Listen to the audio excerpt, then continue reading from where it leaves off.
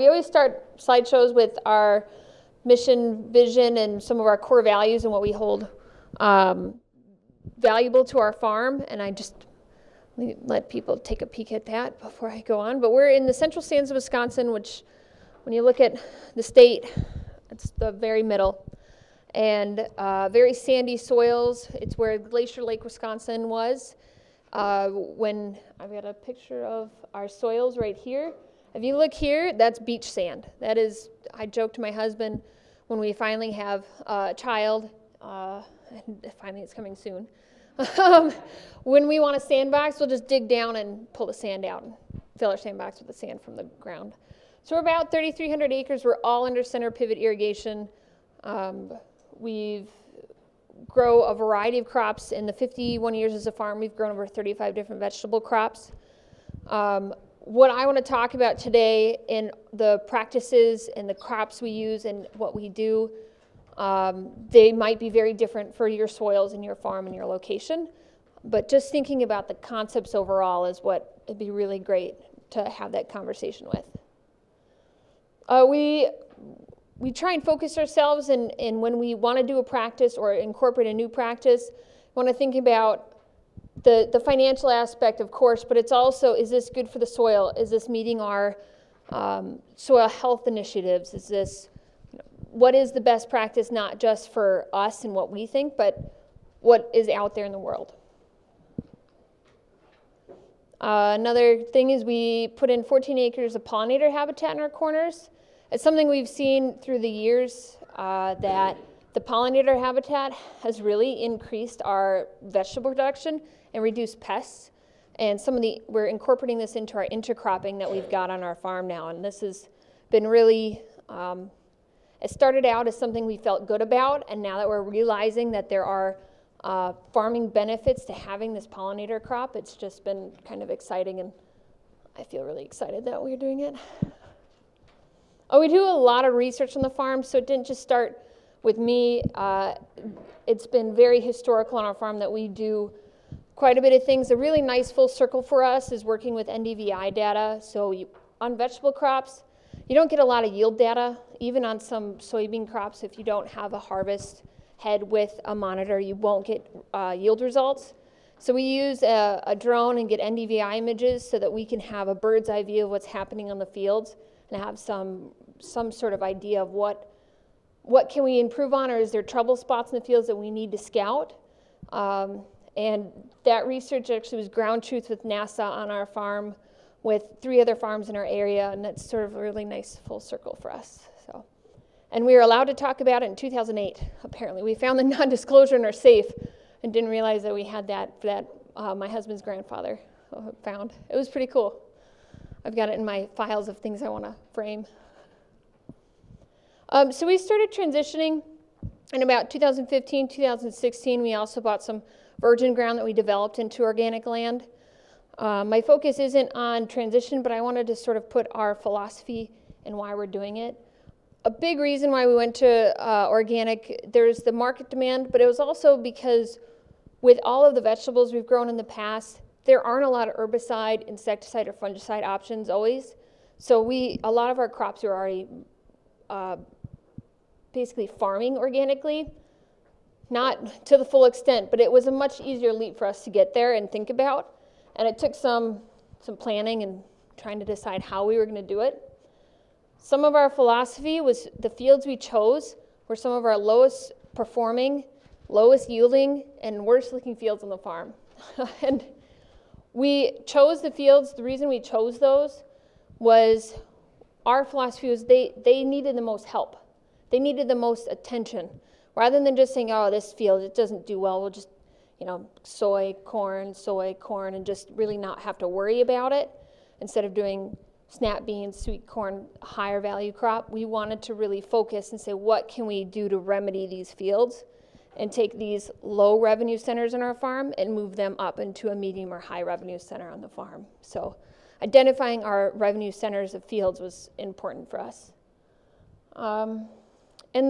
A lot of our poorest performing fields have the highest weed bank, which when you're starting with organic, you might hear pick your fields with the lowest weed bank, but we picked the ones with the highest. So it was interesting for us to get going on that.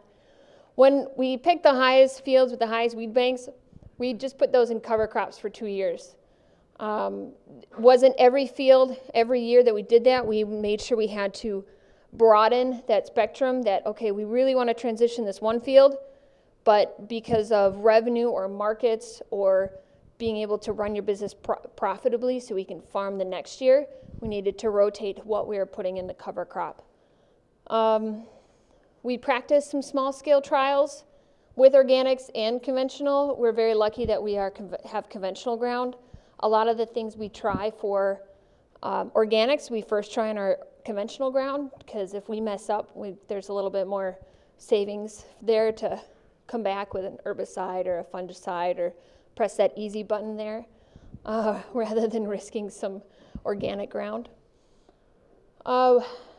Slowly is another thing. We first put I think 400 acres into transition our first year. That was a lot. So I'd always suggest maybe a little slower than putting a lot in transition. And when you're looking at organic and transition, whether it's transition or you're in organic, breaking down your cost of production and understanding that it's going to be a different ball game in terms of amendments especially. So more front-loading your compost, front-loading manure, front-loading a little bit more of these amendments that are going to cost you more, and it's going to be a 3-year return rather than a single year of putting down like a 32% nitrogen or something. So really understanding some of these cost considerations when looking at transition. But we're here to talk about weed management, and the first thing I want to talk about is sort of the philosophy of how we're managing weeds. One is to have that clean field, so tilling and cultivating and keeping that crop as the only green thing in the field. And the other one is reducing your cultivation and tillage, so planting into an existing crop, roller crimping, interseeding, just a variety of different options that you're going to have for planting this crop. Something else with the tillage, when we have a really pesky crop, so some of the fields we transitioned had really bad quackgrass. I don't know if that's a problem in any way. Does anyone have quackgrass as a problem in their area? So what we did was we would take one of the fields it was out of production for a year. We basically dissed it, and then we took our turbo till and we'd let the quack come back and turbo till over it the next week and just keep hitting that quackgrass. It is now one of our cleanest fields because we took it out of production for the year. We were tilling it every week, shallow tillage to break up those, what are they, stomas, or I forget what they called, the little rhizomes, thank you. We wanted to break those up and prevent them from spreading and becoming overbearing, and it's a very clean field for us. So we did that June and July. August 1st, we put a heavy cover crop down on it, and the next year we put it into production. So it was a really important for us to get it clean and get it so we could make it more easily managed in an organic and rotation. So that was something that was a consideration when you're looking at that, is how could you manage the weeds better. So when you're looking at reduced cultivation or reduced tillage, one of the things we've been working on our farm is using a non-vernalized dry, which is a fancy way of saying it's not going to go through a frost period and go into a reproductive state. So when we start with this, we start with a clean field. Either it was cover cropped or we try and cover crop through the winter. But if we didn't have time in the fall to do cover crop, it'll be a brown field. But when we start, we've been putting this non-vernalized rye, we've been broadcast spreading it anywhere from 1.5 bushels to 3 bushels. We're finding our sweet spot is about 2 bushels per acre.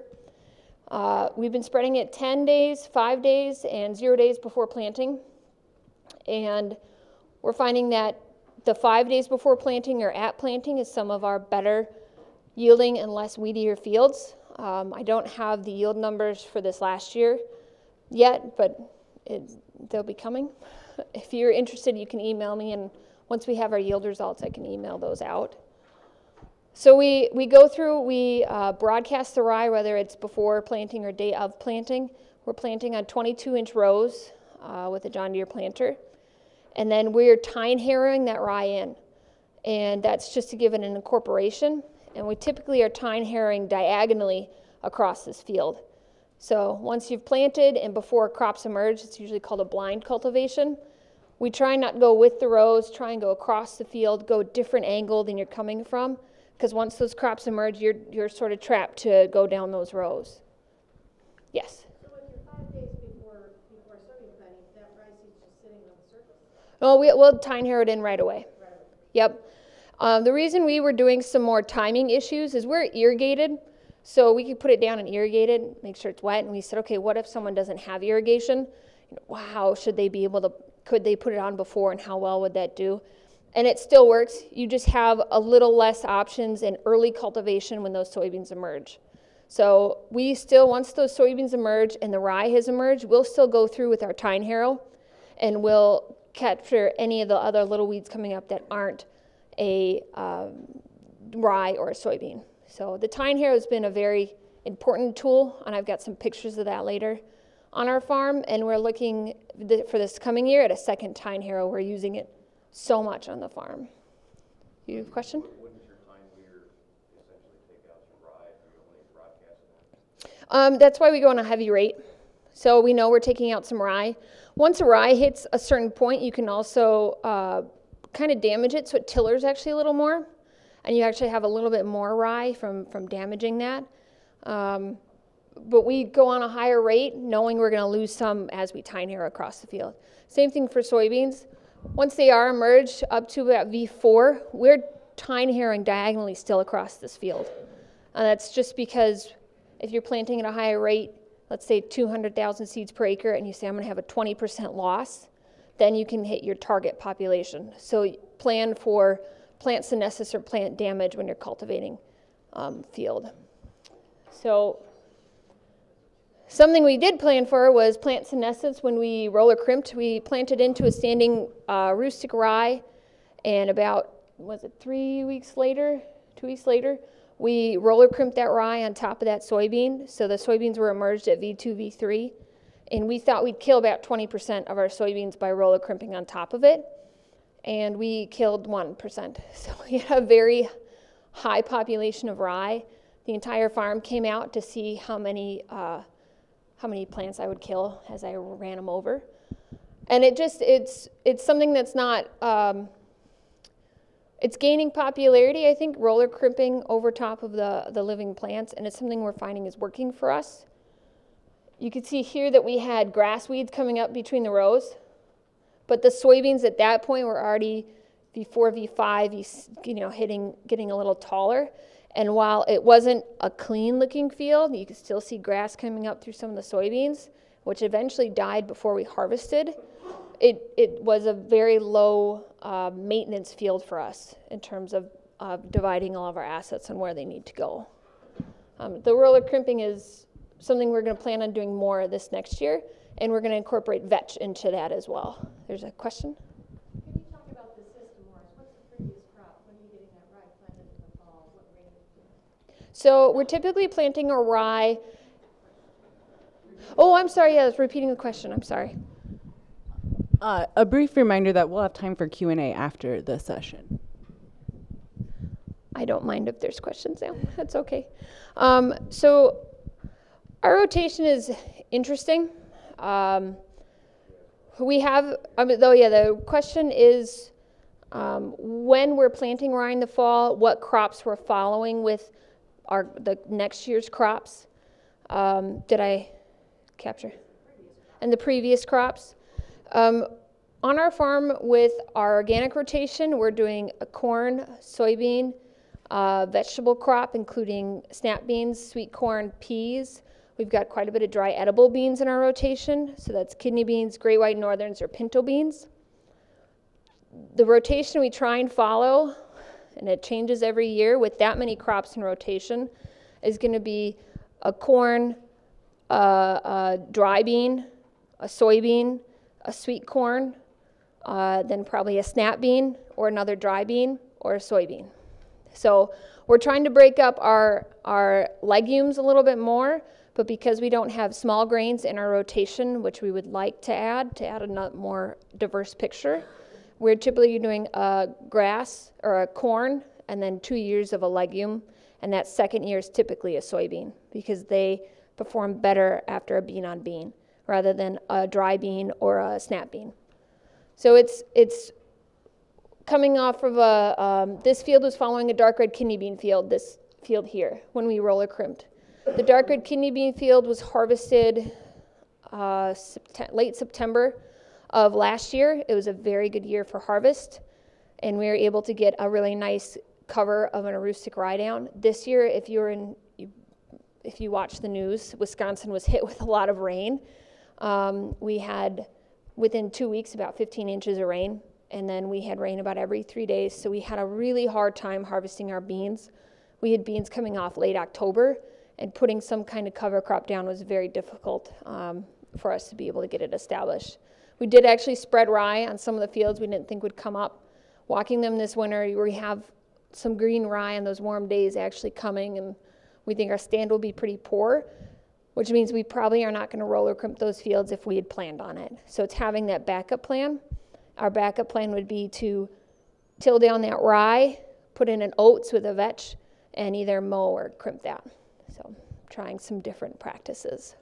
How long have you been crimping and what has been your success with that? So how long have we been crimping and what's the success with that?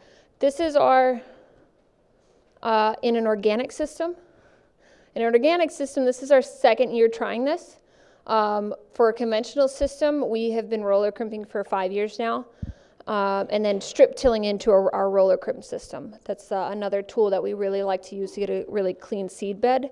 And that's because we usually use this roller crimp system in our conventional fields with our vegetable production. And vegetables are really finicky about seed to soil contact, so we strip till into a roller crimp. I've got a picture of that a little bit later. Not quite, but we'll get there. In addition to the roller crimp system or spreading that non-vernalized rye, a note on the non-vernalized rye, our operators who do a lot of our cultivation for us go past our trials. So the first year we did 15 acres. The second year we did 30, and this last year we did like, I don't know, 60 or 70 acres. They have gone by these half pivots now and go, why aren't we doing this on every single field in the farm? They're seeing that there's less weeds and there's less, stress of, okay, we need the tine harrow here and we need the S-tine or the sucup here and we need all these cultivators, all these different places, and our operators are saying, come on guys, let's speed it up a little bit because it's working well. And we intend to speed it up now that it's been working well. Something else we're doing is interseeding. We've been doing that 2 years now, so it hasn't been too many years. We're finding it to be really valuable. We went ahead and built our own interseeder here. My father-in-law sometimes get ideas and we just go for it. We took an old Lilliston cultivator, so that's where you see these spider wheels from, so we can incorporate the cover. And we had some Gandy boxes laying around and made ourselves a little 3-row. This is us going into corn here really late. We actually did get a cover crop stand. It wasn't fantastic, but it was okay. Mostly the peas and the teff grass came up. The collards and the clover really didn't do very well. And I think it was a pretty late interseeding into that. And we plan on actually doing a lot more interseeding, not just on our organic, but our conventional ground as well. And we have to just be more aware of the light capture and the timing that we're putting some of these cover crops in. So it's something else to think about is, how much light capture do you need? At what stage can you put a cover crop without damaging your cash crop? And when, what's your end goal? Our end goal is to, after these late harvested crops, that we have a green cover crop on the field, so we don't have another tillage event to either take the last crop's residue under and put a new crop on, and we save a little bit of money there and soil health in terms of not disturbing that growing region. So what we've done in our vegetables, and we're really excited to do a lot more of it in our cucumbers this last year. So this is cucumbers here. This is the interseeded cover crop. I have a picture of the end rows where there was no cover crop that established very well, and you see lamb's quarter, ragsweed, just, pick your weed and it's sitting there. It was pretty weedy field. This is also one of the fields we had a really big issue with quackgrass because it's a rented field. We didn't take a season to get that quackgrass out.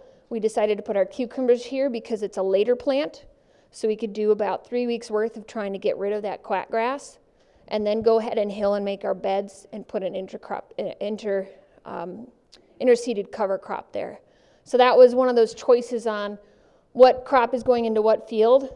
And with that cost breakdown slide, your rental fields, how do you manage an organically rented field when you've got 3 years worth of amendments or a lot of costs into what you're doing? So we did the buckwheat, kale, non-vernalized rye, and that. I think there was crimson clover in that too. I'm like positive there was, and I just didn't type it in there. For organic cucumbers, we did not spray. There is organic insecticide and organic fungicide. We didn't spray anything actually on this field. We didn't have cucumber beetles.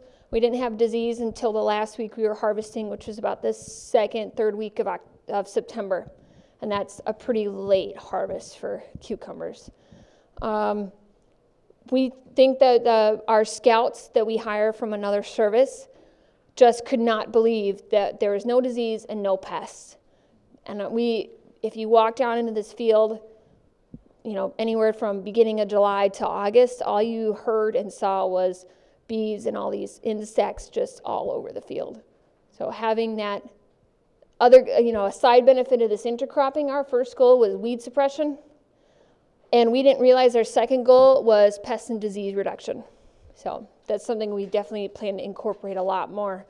We'll be putting that on the cucumbers this next year, peppers, and watermelon. And we're probably going to do a small trial eggplant, and we'll put something in with the eggplant too and see how it goes. What the issues we had way too much buckwheat. Our cover crop was up to here. And so when we started to harvest, it was, jungle.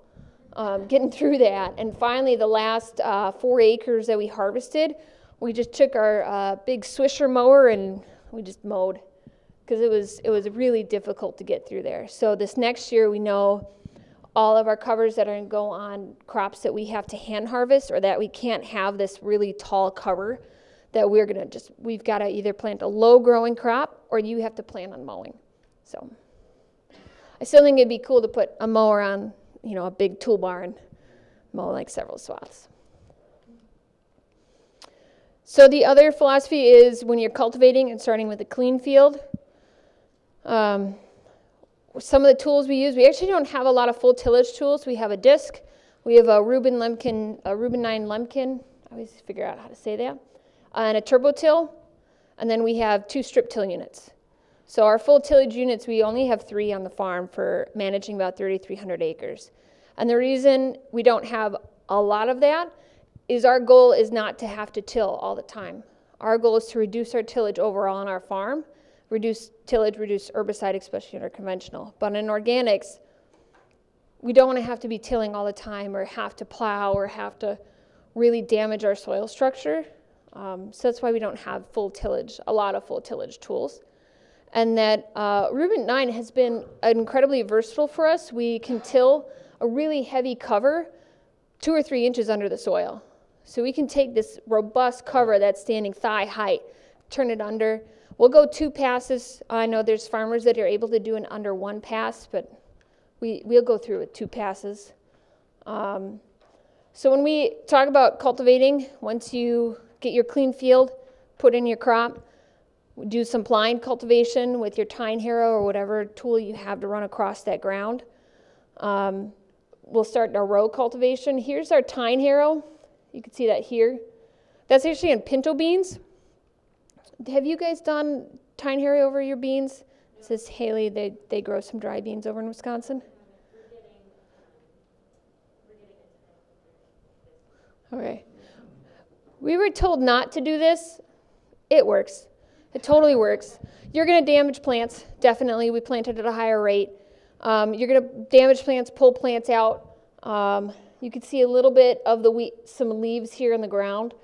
But in terms of being able to prevent the weed growth in a dry bean crop, that is more valuable to us than damaging some plants.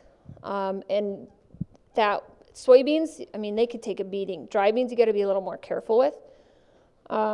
Another early cultivation tool is a rotary hoe. So it's going to have some spider wheels and then some shovels on it as well. It can be more aggressive depending on how you adjust it. It can also throw dirt. Some of your goals when cultivating is throwing dirt. And you want to throw dirt into, depends, but typically into your intro row, so that you're bearing any little weeds, but you're not bearing your crop. So you adjust your cultivators to have this a little bit of angle on it, so you can throw dirt where you want to grow. Typically what we do is we'll go through, cultivate, so we throw dirt on the plant, and then we cultivate and we throw dirt in the middle of the row. Then we'll cultivate and throw dirt on the plant, so we kind of go back and forth. And those are, and the rotary hoe has been on the farm since I think the 70s. So it's been something we've been using for many years and is a very valuable tool for us. Like I said, the tine harrow is something we're going to get a second one. That's been really invaluable with our organic production. Some additional row cultivators. I don't know if we have it's called a rigid Sioux cup, and it's got finger. Does the video play? Do you know? We can try it.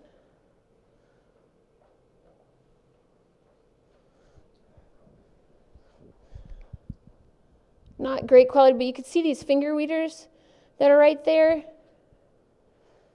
Ooh, that's really fun. I can see if I can replay if you guys like. But the Sioux cup has got some shovels on it, so it's got these almost duck feet shovels that are going through the ground, and then we put some finger weeders on it. And the finger weeders, this is not adjusted very aggressively here. You can see it's still hugging the outside of these older crops. We've used the finger weeder on corn, soybeans, dry beans, basically any crop that we've grown that we can cultivate.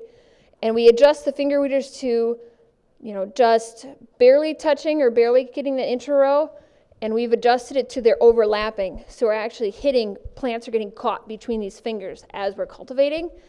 They're a flexible rubber, so they're not really ripping out your established crop as long as you're cultivating it at a late enough time. But it can really get these little germing weeds out of your intro row, and is a very great tool for that. Again, you're going to have some soil or some crop loss. Plan on having cultivator blight or crop loss so that you can continue doing this. And you could see, well, you can't see in the picture very well. We did have grass coming up in the soybeans, but it was considered fairly clean for us. This is our rolling Lilliston cultivator. It's just basically got spider wheels on it. There's a lot of adjustments you can make with a Lilliston in terms of how close and how aggressive you want to get to your rows. This is a snap bean field. Snap beans are really pitiful, really tiny, vulnerable plants that hate being cultivated and will die when you blow on them. So when you're cultivating them, you typically want to be careful. But with a Lilliston, it can be adjusted so you can get really tight to those rows. And it won't throw a lot of dirt as long as you adjust it. You can adjust it straight so it doesn't throw dirt. You can also adjust it so it does throw some of that dirt. We typically are out adjusting it every third row, just because you can make a lot of adjustments, and if you want to spend the time to do this on a higher valuable crop, you go ahead and get out and you carry around your little pouch of wrenches and get out and adjust your rows a bit. So some of our other cultivators is a Danish tine and a sea shank. This is our Danish tine here. This is in dark red kidney beans. It looks like it's corn stover. It's not. It was a newly cleared field, so that's actually wood chips and some of the other trash left over from clearing some virgin ground. And the Danish tine and the sea shank can be quite aggressive depending on how you're adjusting your cultivator, how deep you're running it. You can run a sea shank in a heavier ground with this sort of a low profile shovel, And what you're going to be doing is lifting up the ground and putting it back down. So that can be where you are really cutting off these roots right below, and you're not having a lot of soil disturbance on the top. That's been a method we use. You can also adjust it so they're pointing more like this, and they're throwing that dirt's moving around the shovel. So that's another way that we use the Danish thyme or the sea shank. The sea shank you don't want to use too early if you use a sea shank cultivator. For me, I don't know why they're so different, but I think the sea shank and the Danish thyme look incredibly similar. The sea shank just has a lot more meatier, basically shanks on them. So bigger shanks, bigger shovels. You want to use those when you have older crops. And that's sort of what I threw. Is there any questions or any slides I should go back to?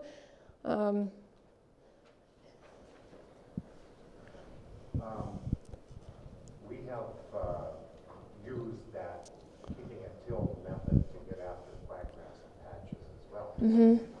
We're not happy with No. it. We see erosion there. It breaks down soil health. Mm-hmm. Any ideas on that, what you're going to try next? Or is this what it is? Of course, Roundup, but if you're doing an organic crop, then that's not an option. What are your thoughts on that part?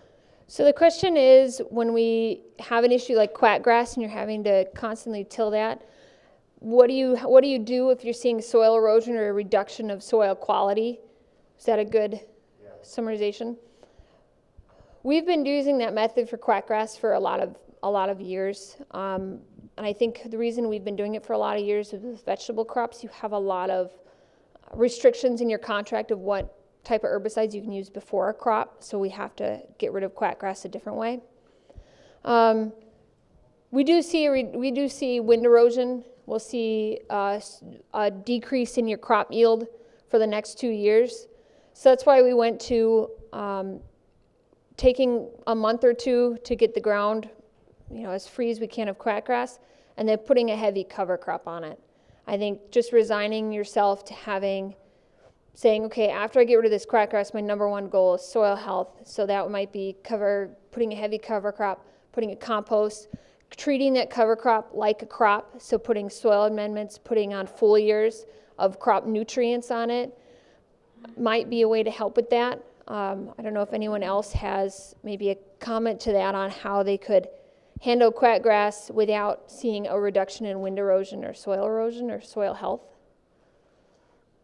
It's kind of a pain in the neck of a pest that you've got to take care of. That it's just, when we do it, we just feel so bad down in our soul having to take care of it, but there's no other way that we can try and that we've thought of to get a clean field. Maybe burning it. I don't know if using a flamer would be one. No, don't use a flamer. We're thinking about getting a flamer on the farm and possibly one of the eco weeders that zap weeds. So those are two we're looking at possibly adding. Any questions or advice on those two machines? Yes, sir? Separate question. Your Sukup cultivator with the tine weeders on it, I think you said your 22-inch rows. Can Yep. you speak to what sweep width you're using on your Sukup rear mount, as well as finger weeders? What's your experience been with them? Can you go a little bit more in detail on finger weeders? Sure. So on the Sukup, I believe we have two 4-inch shovels on there.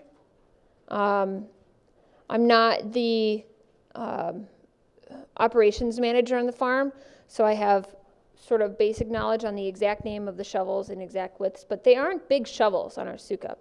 They're pretty small, and we use 2 or 3 of them in a row. I'd have to look at the other picture, if it's the Danish tine or Sukup that I'm thinking of. But the finger weeders, what we're finding is that each crop can handle a little bit more aggressiveness, so we'll use it on corn, about V3, adjusting them to really hitting that stalk with the corn. We're also using, when we use that finger weeder for those crops and we really know we're going to get really close to that plant, we're trying to cultivate at a really hot temperature. So when those plants are just a little bit more flexible, maybe they're a little bit water stressed, they have a little bit of give and we're not cracking things off of them. So we're really picking our times that when we're using that to get it. We find that if your target is grass, using your finger weeder, you can't let the grass get bigger than this because the finger weeder can't grab it robustly enough to rip it out intra-row in between your plants, unless you say, okay, I'm going to be okay to lose a lot of my plant stand, because you have to hit that grass early with the suka. Broadleaves, it can rip broadleaves out pretty well. Even in the soybean's a broadleaf, but the soybean can handle a lot of abuse there. Is there any other specific question you have for that? I see they're red. Are those Einbach or Stickety finger weeders? Those are Einbach, so the finger weeders we use are Einbach. Yep. Are you cultivating just on guidance or guide hitches? So yes, if you're cultivating on guidance, we do use guidance RTK. We're not using any camera or light guidance in the back of our cultivator. It's something we've talked about adding to reduce the loss of our crop stand, because we do see cultivator blight, whether that's just mechanical damage or you see an introduction of a disease, whether that's a brown spot or a rust. We haven't added that yet. I don't think we've reached that economic threshold where we say, okay, we need to get that camera guided. You had a question here. Could you elaborate some more on the roller crimping, for example, what crops you use that in to kill your, and I assume you're planting rye, or use some other cover crop in there. Any problems that you've had on it, if there's ever been a season which the crimping didn't work, and what was plan B to get rid of The cover. So the question was elaborating more on a roller crimping experience. What happens when you want to roller crimp and you can't? What's the plan B? And then is there additional besides rye that we're roller crimping? Okay. So the first year we roller crimped, we got an rustic rye that was not clean and came with vetch seed, and we thought, oh no. Now we purposely buy our rye with vetch seed in it. Not a lot, just a tiny bit. But that vetch grows up enough to grab that rye and really lay it down. So even if there isn't the rye all the way to anthesis, so your field gets to anthesis, not every piece of rye is in anthesis, so you're going to have rye that sticks back up. We feel that vetch kind of mats those down a little bit more. And what percentage of your vetch? Oh, I think it's like 10%. It's a really tiny little bit. You don't need a lot of vetch for it to get out there and grab everything. We have had issues where we want to plant and we need to plant because our crop needs to go in that first week of June 1st, June 2nd, June 3rd. And, the rye is just slow. Like, holy cow, let's go. When that happened to us the first year, we took a mower out and we mowed and baled so about 30 acres of the field. And then the other 30 acres we mowed and left. We had more weeds on where we mowed and baled for sure. It was definitely less weeds than a bare field would have been. On the mowed and mulch side, it was as if we had roller crimped it. Yep, we had really nice mulch down. Our plan B is. To mow and mulch if the crimping for some reason. Yep. You tried the crimping, but they Yep. back up. Yep, mowing and mulching it down. Since having that experience where that rye just wasn't getting to anthesis, we decided that we need to treat in the fall. One year we tried to treat the rye in the spring as a crop by adding nutrients to it. That just made it take longer to go into anthesis. So the next year we went ahead and treated it in the fall like it was a crop. So putting some soil amendments on, some micronutrients, whatever we thought that particular field at that weather point, what it needed. So there isn't really a prescription that we're using. We're going out and kind of scouting and seeing what's needed. And treating it like a crop in the fall, it seems to be a lot more consistent in the spring, is what we're also finding. What else with roller crimping? Was there a winter fertilizer you could put on this time of year? So the question is, is there a winter fertilizer we can use? In our sands, there's not a lot that we're allowed to actually use. It would be fantastic. I think we would use that tool if we could. But that's definitely looking at all your tools in the toolbox at what you can do to be successful for that crop. So this is actually strip tilling into that rye. And we strip till into it 3 times.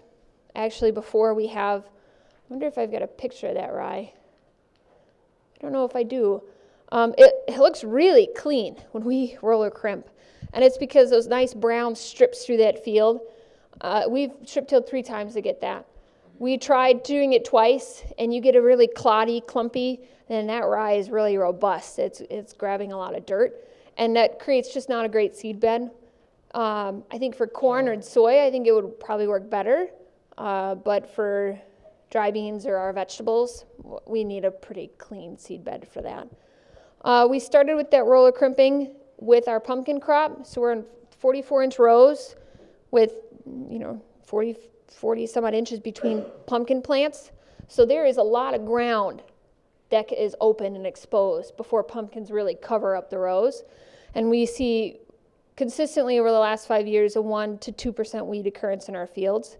On our conventional pumpkins, we are putting down a single pre-emerge herbicide, a dual, and that's the only herbicide you can really use on pumpkins, a dual Sandia, I believe.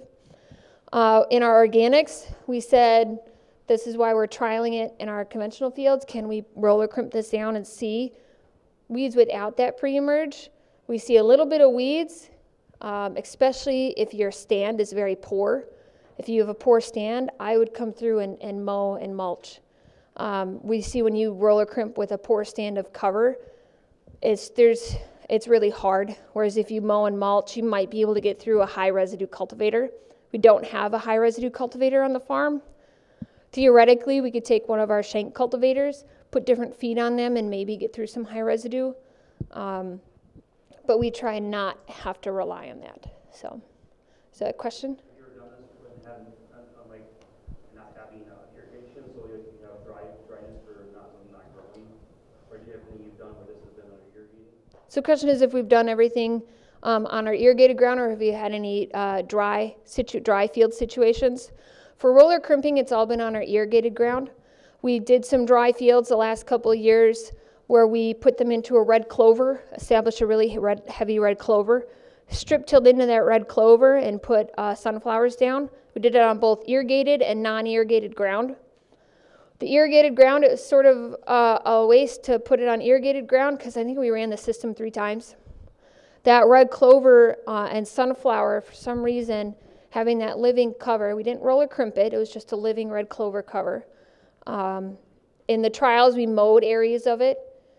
The mowed areas did perform better in terms of germ for that sunflower than the unmowed areas of red clover. But the dry land and the irrigated land was very, very similar yield. I think the dry land had a little bit of a decreased yield. I'm pretty sure it had decreased yield. But that irrigated ground, we ran that system 3 times, maybe, and then the field south of it that had kidney beans with a traditional cultivation, I couldn't tell you how many times we ran it around, I don't know, 8, 10, quite a few. So just having that living red clover, and the sunflower is not a huge a water need crop, but we thought with having that living red clover, how that would work. But that worked for us well on the dryland pieces we were managing. On dryland, that's about the only sort of intercropped, reduced tillage method we've used on dryland. Everything else has been conventional, like in terms of clean field and then cultivating. We don't have a lot of dryland experience. Do you have a question? When you roller crimp the rye and the soybean, you said you did it, what, 5 to 10 days late? After you planted? After we planted, I think it was 2 weeks. Beans were about V2, V3. Okay, that was my question. Yep. Okay, so yeah, the question on when do you roller crimp the beans? After, yeah, so 2 to 3 weeks. Something we also do on our soybeans is in a clean cultivation field at between V2 and V5, we'll take a big flat land roller and roll all of our beans down.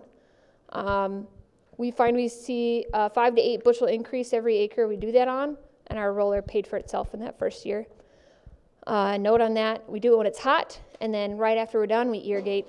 So if you don't have irrigation, you would need to look at your rain days coming and, you know, how viable do you think you can pop those soybeans back up? So I saw another hand somewhere. Or was I seeing things? More questions? Why do you think you're getting a yield increase from rolling? So why we think we're getting a yield increase from rolling, and I think the same theory carries through for the roller crimping.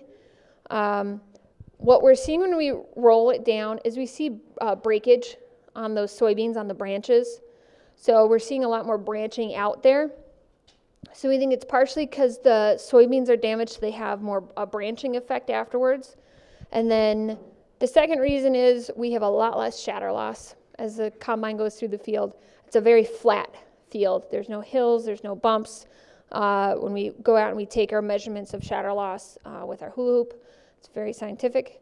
We see a lot less shatter loss on those fields. Any of our research too that you are interested in, my background is research, so we try and have controls, plan dates of observations or measurements, yield results, or some sort of results that have a quantitative effect. Rather than, you know, we think this looks better, we really try and make it sure that we have some numbers to put down on paper that we can run an analysis on. Any other questions or? For your beans or other sensitive crops, do you like a typical regimen as far as passes of time or rotary hoe? I don't quite hear your question, I'm sorry. How many passes do you do with time harrow and rotary hoe for your beans or other sensitive crops? So how many times do we go through the field on the beans or sensitive crops with a tine harrow or rotary hoe? If you're not cover cropping. If we're not cover cropping, we're typically seeing about 8 to 10 passes of cultivation passes. We're probably like 6 to 8 on our soybeans because those can close our rows a lot quicker. On our dry edible beans, we're more like the 8 to 10. You're going to have a lot more passes through the field. So we've calculated out typically our machine cost for pulling a cultivator through the field is about $9 or $10. It's not as much as a full land disc or the Reuben 9. Those are a little more like $12 per acre for your passes. So we've broken down our costs. So if you're going through the field, let's say 10 times, it's $10 a pass, it's $100 an acre on your cultivation costs for the year. That's what brought us to this intercropping. We're going to have to make 2 or 3 passes probably. Let's count 4 just in case when we're going to put an intercrop down. So it's $40 of cultivating. But then we've got $60 left over of cover cropping, plus all the man hours that your crew or you can be doing something else and focus your energies on. So that was one of our driving factors to move us to that intercropping was how much time is it taking? How many dollars does it cost? Could we replace this practice with one that would save us time, but also have a really nice benefit of soil health? So when we sit around our farm and have agronomic conversations about any of our practices, I'm always the one like, soil health. Just remember soil health. So it's really important to, if you keep repeating that topic to yourself, eventually you start thinking in that mind frame of not just, you know, dollars, man hours, you know, what, you know, can I keep the farm going and contracts. If you start to think of that soil health, it's going to cost money, but eventually it saves you money. Yeah. When you mow and mulch the rye, you know, like roller crimping didn't work, is there a mower or mulching equipment that you recommend? So the question was on when we mow or mulch the rye and mulch it. We didn't do really a mulch. I think when I was talking mulching, we would just cut it and leave it, and that we called it a mulch. So was there equipment that we could recommend? We've used a flail mower. We don't have forage equipment, so our shop foreman who has cows came through with his mower and mowed it, and then he got to bale. He didn't charge us because we told him he could bale these 30 acres and these we want left, and he did it for us without cost. There's some really interesting research coming out of Germany that I'm following. It's at, what's the university in Hanover?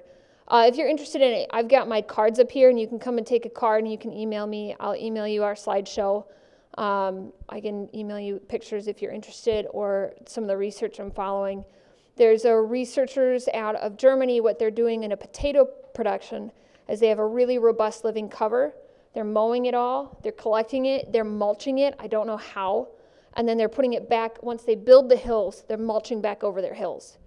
And they're seeing an incredible reduction in weed, pests, and disease in an organic production.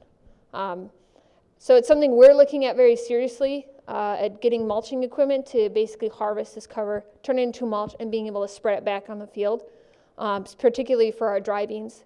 Because when you have cultivator blight on your dry beans, you could really, it can be okay, or it can be really bad. So, Anders? In a rye-based soybean system, you talked about strip-till versus no-till with fresh planting. So in a rye-based soybean system, talking about no-till versus strip-tilling, we used to do a lot more strip-tilling with our soybeans, and for that soil-to-seed contact, but when we started to trial like just planting straight into the beans, we're seeing we're still having a very good stand without needing the strip-till. However, our strip-till is set up to put on amendments at 4 and 8 inches. So we really like having that ability to put some of these amendments through our strip-till. It's a liquid strip-till. You can get a dry strip-till as well to put dry amendments through. So we're having some, depending on what our goal, we typically search for a 4 and 8 inch zone that we're putting these amendments down on.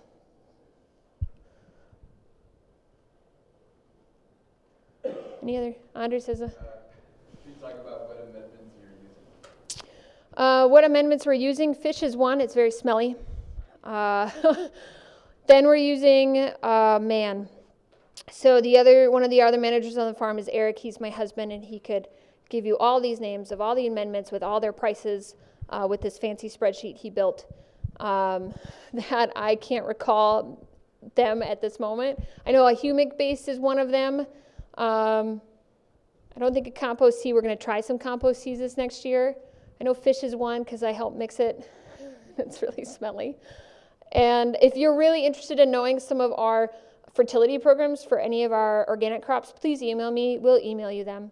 Our thought is farming has become very closed between farmer to farmer. We're very much wanting to change that culture in terms of if you're having a problem or you're going to start an organic, and how the heck do you plan to do a corn crop and try and put on 150 units of nitrogen without trying to put on all dairy manure? Just feel free to email us and we can give you some sort of light there. Other questions or comments? I think we still have a couple minutes if anyone has a comment. Everyone has learned everything they need to know. I'm amazing. Wow, thanks guys. Nothing else? Feel free to grab a card. Honestly, email me any other questions you have on conventional, organic, wanting to know our fertility programs, seed selection. We'll email them out to you. So thank you.